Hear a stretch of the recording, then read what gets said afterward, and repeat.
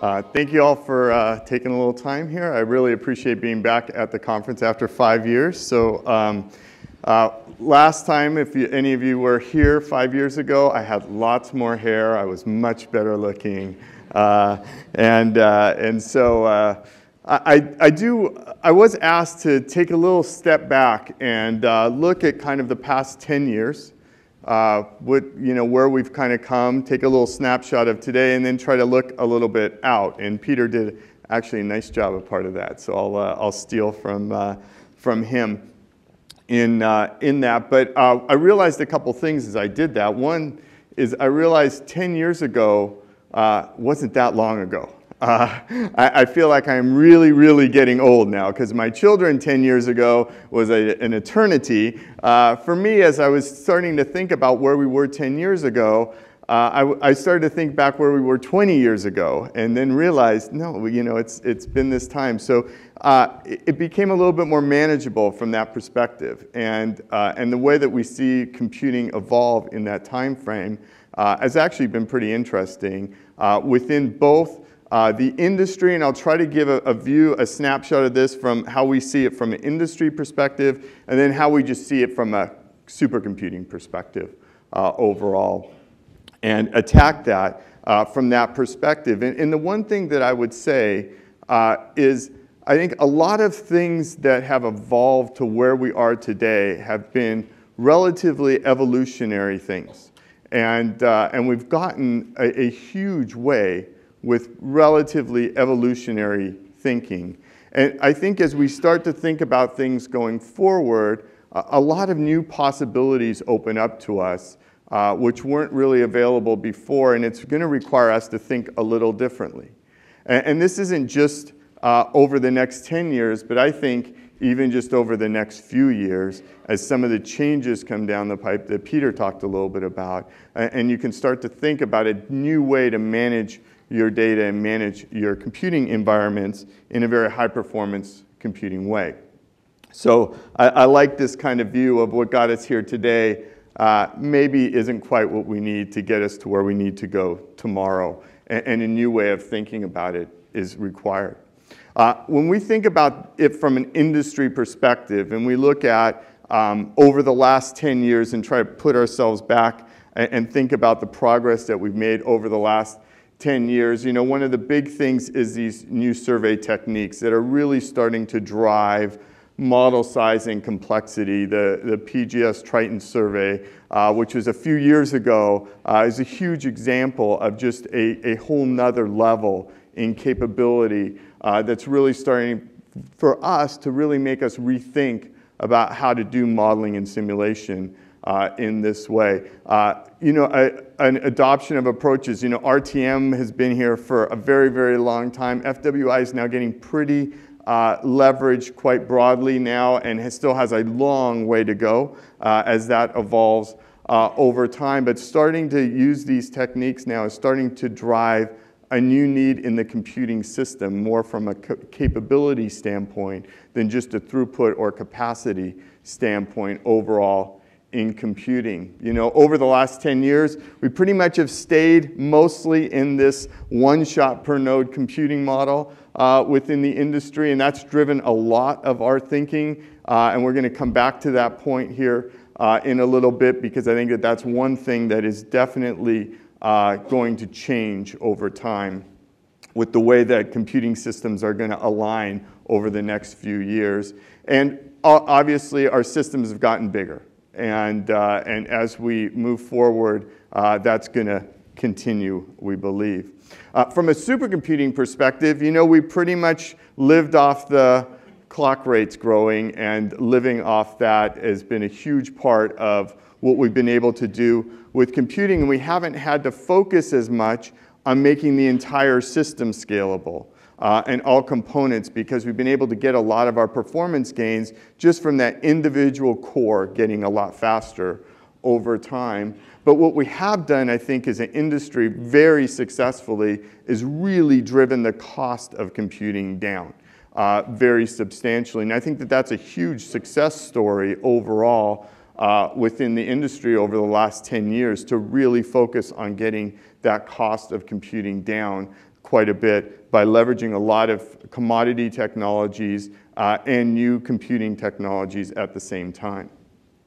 As we take a snapshot today about where we are, I would say that these new survey techniques are still driving a lot from the industry standpoint. Really starting to challenge to get new science out of the machines, much more clarity in our models and much finer grain resolutions in that, and workflows becoming so much more important than just the individual simulations or models that we're doing. It's all becoming much more about the workflow and putting a lot more pressure on how we manage the data through that workflow, something that Peter talked a little bit about here. I think another thing that we're starting to see from a number of industry leaders is starting to think about transitioning from just pure driving the cost out of computing to, is there a way to use computing to get a competitive edge in the industry? Still focused on return on investment, so not giving up that side of things, but is there a new way of thinking about this? Can I take advantage of, with this huge growth of data, can I take advantage of this in a unique way now and start to thinking about my computing environment differently, still being able, though, to justify how I'm doing that from an ROI perspective within the industry, which is a good balance point, I think, overall. We're starting to see data sets grow tremendously, even just over the last couple years, starting to get very big data sets overall. And we're starting to, as we talk with customers around the industry, people are starting to plan for some pretty large systems over time and starting to think about how do we manage, how do we use that effectively within our environment. And that's kind of a snapshot of where we are today from the industry. And then when I look at it just from a supercomputing perspective, single cores are getting slower. They haven't stopped, they've actually gotten slower. And so now how do we start dealing with this and starting to think about a socket and a computing, where's my computing environment overall? This really has changed things overall. And one of the big things from a system standpoint today is that it's really about throughput of that machine. We used to be very focused on individual feeds and speeds. We used to talk about our line speeds a lot and what are our SerDes rates and what type of lithography are we on and all of those kinds of things. What we're finding is those things are getting really less and less important overall, and it's really about congestion in the system and how do we manage this congestion overall within the machine. And this has become a really huge change for us over time. We've found, for instance, a commodity system at Cray. We sell both, of course, commodity systems as well as very tightly integrated high-end supercomputers. So we get to do a lot of looking at these two environments and comparing them head to head and understanding kind of the pros and cons of these different environments, which is really important from an operational perspective. But what we found is if you look at commodity systems and you just run a single benchmark on the machine, an otherwise idle machine, especially if it's a little toy benchmark, overall, you get very different results than when you start loading this machine with lots and lots of different applications, and you start to get a lot of cross-talk on the interconnect and things like that. These are where things start to matter. For instance, just an optimized MPI library, and when I say optimized, I'll say the standard is an MPitch library. What you would get from an Intel package would be kind of the normal standard that everybody gets to use. Optimized libraries, we're seeing 30 and 40% differences on a loaded system. Interconnects from a standard, InfiniBand network or something like that, you can get 50% better performance and capabilities.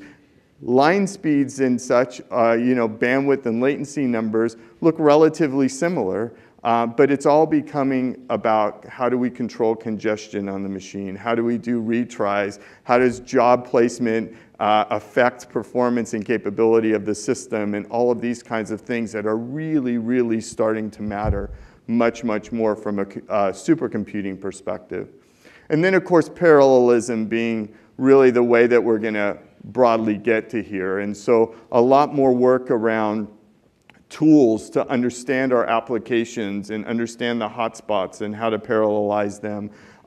Libraries to more efficiently lay out the machine and take advantage of it. It's really becoming about how much efficiency can we get out of each of those individual processors. There's a great discussion in the industry and the interconnect side about should you do offloading of the processing of the network onto the network, or should you process it on the node? I'll tell you that that's not a very important discussion, quite honestly, because we don't use all of the capability of a node anymore. There's a lot of free cycles on that node that we can take advantage of. What's more importantly is how we're managing all of this from an overall computing environment. And so that's kind of a snapshot of where we are today and over the last 10 years. So we've come quite a distance, I think, over that time. Now, the harder thing, of course, is to start to look out in time. And what do we think that things are going to do over the next few years? And one thing that we're hearing a lot from many of you is that you're believing that just over the next few years, the processing capabilities are going to go up about an order of magnitude, and over a 10-year period, a couple orders of magnitude from where we are today, which is starting to be really, really challenging. And there's a lot of crossovers between a lot of other industries that are traditionally using some of the largest supercomputers and what we've used within the oil and gas field, which are very large themselves. ResSim becoming bigger and bigger and more important, really not being relegated to a very small part of our computational mission, but potentially can start to do really, really interesting things on the ResSim side, not just the seismic side of the house. And that's I think, very exciting for us overall. We've had some recent examples I'll talk about in a second of some really amazing ResSim results overall. And we're starting to see from all of you a discussion around how do we take advantage of what's going on in this big data analytics world, what's going on in deep learning and artificial intelligence, and is there a way to kind of more optimize the workflows and the quality of results that we're getting by bringing these technologies together overall over time. You know, as whoops. How about that? I never use a mouse. So it's like, oh my gosh. I've seen one of these before. My kid's a gamer, so I know it's a much nicer mouse than this one, though. So we'll have. But when we look at kind of what's going on in the industry over the next 10 years, I've mentioned parallelism. I'm just going to say it's parallelism everywhere, through all layers of the system. Whether that be threads becoming much more important than cores or nodes as we start to think about these systems overall, and start to be how do we manage these potentially millions of threads that we have on these systems that are all going in parallel. Application architectures are really starting to change as systems become wider and wider, not getting individually faster as we talked about, just getting a lot big, kind of like me, getting wider as we go out in time overall. I mentioned about the interconnects as we start to think about managing congestion and throughput on these networks is becoming more and more challenging. How do we start to deal with things in order to be cost effective of these resources, we have to keep them very highly utilized. Much, much more highly utilized than typically is done in commercial IT, for instance, where maybe people are happy if they can get to 30 or 40% utilization on their machines. We're in the 90+% utilization of machines, and that's causing more and more congestion. And as the nodes, as we'll talk about, get higher and higher performance, it puts much more pressure on the interconnect and the network within the system than we have had in the past. And so we have to start thinking about those things as a much, much more important thing, because the bandwidth ratios of the machines are not what we typically have seen over the past few years. They're getting really different. And even though we're not moving like from the good old days of Cray, of vector technology, to MPPs or clusters, we're not seeing that kind of a shift overall. Architecturally, it's causing almost the same amount of change within the machines as we go forward in time. Peter talked a lot about the memory and storage hierarchy, and I'm going to come back to that a little bit more too. But I would say that the biggest change that we're seeing in the systems is the memory and storage hierarchy. That is where a lot of the magic's going to be, is how do we take advantage of this really deepening hierarchy of both memory and storage. And I thought Peter did a really great job at talking a little bit about this. Processor choice is going to start to grow again. So as we look around the industry at the systems that we have out in most of the major oil companies and processing companies, it's mostly Xeon or GPUs. That's what we pretty much see today. We will continue to see those, but we'll start to see these many core processors, Xeon Phi.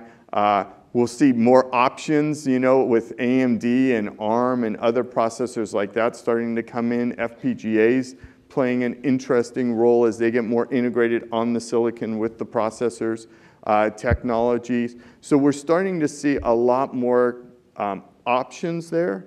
And we think that over time, systems will become more and more heterogeneous because these different processing technologies all have different pros and cons and not all fit every job. But what we really want to do is start to manage all of the data of the machine as tightly as we can. So instead of having separate machines to do all of these things, we believe that we're going to converge all of that into one central system to manage so we don't have to move data because it gets very expensive to start to move it from a very high performance network on one machine off to a lower performance network and back onto another high performance network on another machine. And so we'll see some convergence there overall. And while I was only asked to look out the next 10 years, which I think CMOS feels really good to me over the next 10 years, as we start to think about beyond 10 years, we're going to have to start to think a lot more about, as we already are today, what's next. And that's a really tricky question overall, I think, as we go forward in the industry. So I think that this next round, exascale systems, this like next 1,000 that we're going to get over the next few years, is going to be the last 1,000x of processing that we're going to get in CMOS. And if you want to go further to Yada scale or Yada flops, I don't think that that's probably going to be CMOS technology that's going to get us out in that time frame as we go forward. But I do want to talk just a little bit, and I'll try to talk a little bit from where Peter just took you a little bit ago and look at it from a whole system perspective. When we see that these are systems in the next few years, by the way, this is not looking out 10 years yet. This is less than a handful of years that we'll start seeing 10 plus teraflops on a single node with very, very wide vectors, or GPU-style computing on that node. And so we need to think about how we're going to organize our applications to take advantage of those much wider vectors that we're going to have overall on a node. So a node is going to become very, very high performance. Again, shifting completely the balance of the system out to these nodes. We're already seeing some vendors starting to think about architectures where a node is even heavier than this. So where you could have another order of magnitude or two out in each individual node, which I think is not very balanced when we think about a big scaling system. But for smaller scale jobs, I think that those are kind of interesting to have big fat nodes out there if you can run your whole job in a node. Once you have to start to scale nodes, You need to think about overall system balance. It's kind of like GPU computing today. If you can keep your model in a single node, you can put 4 or 8 GPUs on a node, and that's kind of makes a lot of sense. If your model has to scale beyond that, you don't want that much GPU computing out on the node. You want to more balance it with your interconnect bandwidth, because now you're worried not about the bandwidth between all the GPUs on a node, you're worried about the bandwidth between all the GPUs on the system. And so you need to change that ratio. And so we're seeing more of a 1-to-1 or 1-to-2 ratio for jobs that are scaling beyond a node. And we have to start thinking about this in the same way as we go forward. I completely agree with Peter on the on-package memory, the high bandwidth memory. That is going to be critical overall. But it is also going to probably cause one of the biggest changes in this industry, which means the amount of memory that you have in that high bandwidth package per how much flops you have in that node is a ratio that is way different than we have today. And so this kind of one shot per node model will be highly, highly inefficient in these systems over time. And that is a huge change overall, I think, about how we have to think about computing going forward, because you're not going to want to leave that high bandwidth memory if you don't have to, because the next level, as Peter talked about, as you get out to like non-volatile memory, 3D cross-point, or things like this, they start to not feel like memory. Even though you can access it like memory, it starts to feel so far away that it starts to look more like local disk on your machine that you can read and write to just like memory. And flash starts to become the next storage, so that kind of the tiers of the storage hierarchy all start to move up and really, really deepen. Overall, disk starts to look like archive or campaign storage, as Peter talked a little bit about, and how we manage that. So this is a really, really big shift overall in this kind of memory and storage hierarchy. That's a big change overall. From a system perspective, we're going to get very, very high performance interconnects. They're going to be very fast, and also thinking about huge systems with 1 or 2 or maybe 3 hops to get across the entire machine. So very, very low latency, very, very short hop networks overall. But systems kind of on order of 100,000 nodes, 10 to 100 million system threads on the nodes. And again, I think that when we think about the parallelism, the threads are what we should really think about. That's how we see some of the largest systems in the exascale era starting to play out. But those same system structures is what's going to be handled at even a single cabinet of a cluster today, because you'll have those same technologies that you can use in that environment. And so that's, I think, a huge change of how we're thinking about computing over the next few years. That's going to cause us to rethink a lot of the modeling that we're doing today. And there's been some great work on that overall. The other thing from a Cray perspective is, since our founding with Seymour, we've really only focused mostly on scientific and engineering models.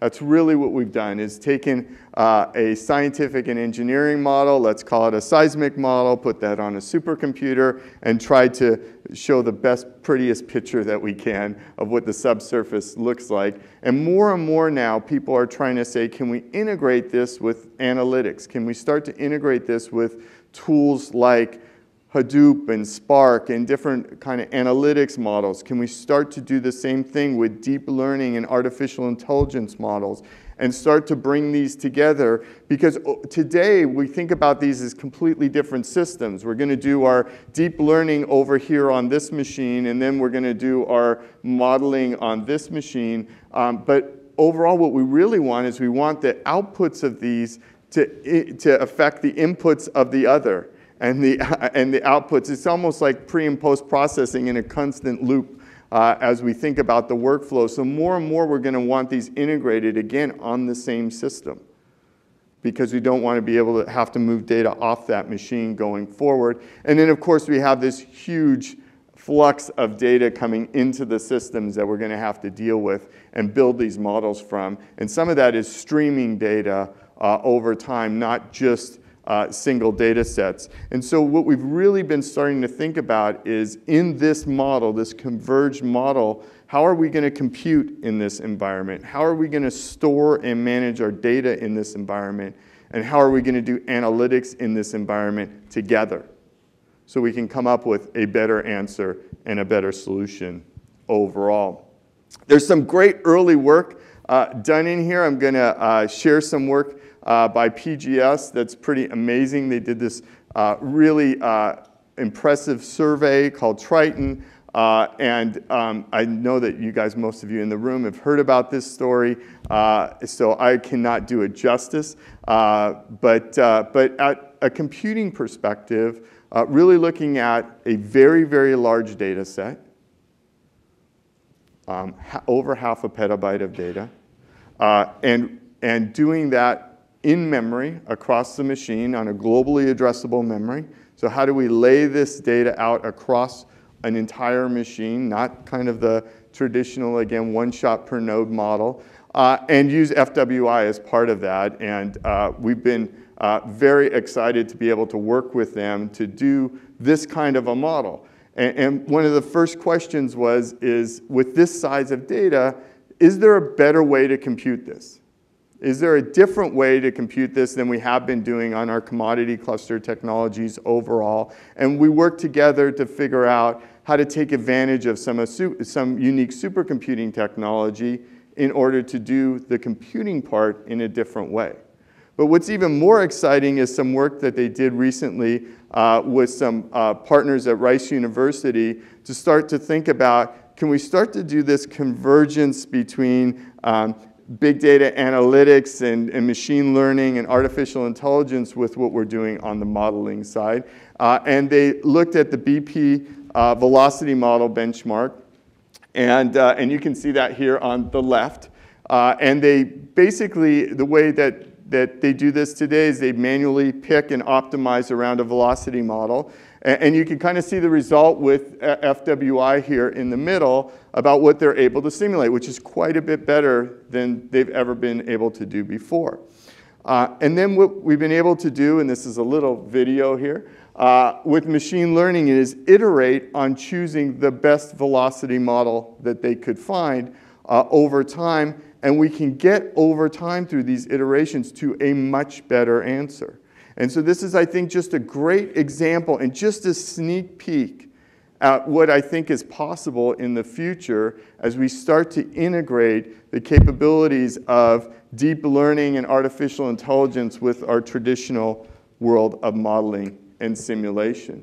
And there's some other great examples of people really starting to push out today already and starting to think about how do we use this technology in new and unique ways. Our partners from ExxonMobil ran a 700,000 processor plus ResSim job on the Blue Water system at NCSA. Really an amazing result, thousands of times better than they've been able to do before on that model. So a really exciting, I think, example of using these technologies. At KAUST, I know David talked earlier, I'm sure he talked about what they've done with Saudi Aramco in doing a 1 trillion cell reservoir model on their full machine at KAUST, almost a petabyte of data that they used on this model. These are like amazing numbers overall that people are doing today on these systems.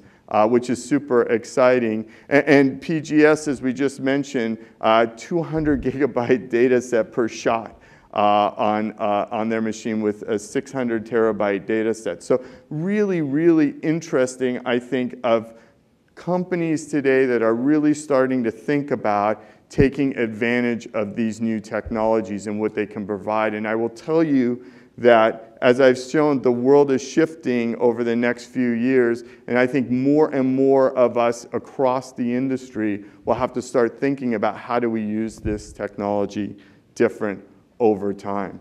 So I'll stop there. I really appreciate, again, being able to come out here. And I do think that while what it took us to get here is probably a little bit different than what we're going to do over the next few years. I do think that there is a pathway to get there, and one that, as an industry, I feel really confident that we'll be able to solve together. So thank you very much.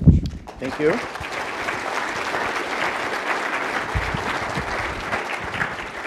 Let's take one question, and then John can start setting up for the panel. So one quick question for Pete.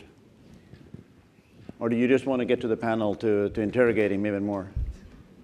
I have a few more questions for Peter on the panel, so there you go. Okay, so let's thank him again, and then I'll let John have the